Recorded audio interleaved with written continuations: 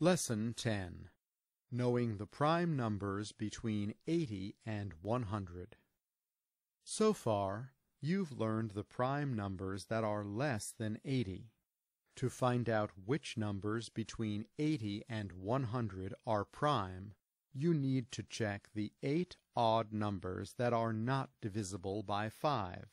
These are 81, 83, 87, 89, 91, 93, 97, and 99. You probably recognize two of these numbers, 81 and 99, from the multiplication table.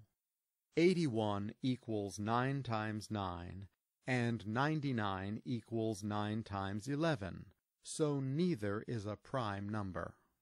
Two other numbers, 87 and 93, are both divisible by 3 because the digits in each case add up to a number that is divisible by 3.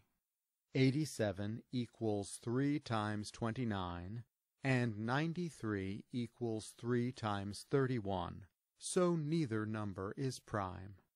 Additionally, 91 equals 7 times 13 and is therefore not a prime number. The remaining three numbers, 83, 89, and 97, are all prime numbers.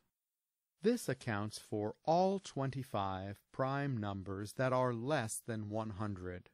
Recognizing these numbers as prime can be useful for solving a wide variety of problems in math.